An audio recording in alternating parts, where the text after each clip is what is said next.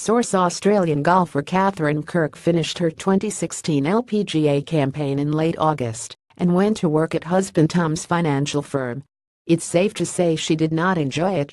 They needed some extra help with paperwork for literally 4 weeks, had to get dressed up, and I didn't like it at all, the Kansas-based Kirk said.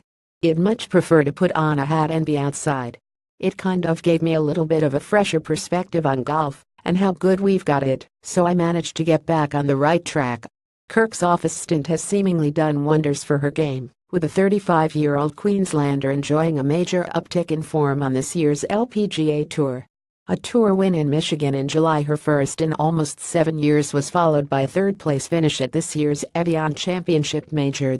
She now heads into this week's New Zealand Women's Open in Auckland full of confidence, hoping to maintain her run of solid results. To do so, she'll have to outdo a number of star golfers, including local hero Lydia Ko and major winners Brooke Henderson and Danielle Kang. Changed coaches at the end of 2015, and finally the changes are kicking in. Obviously, when your confidence is high, that helps in this game, Kirk said.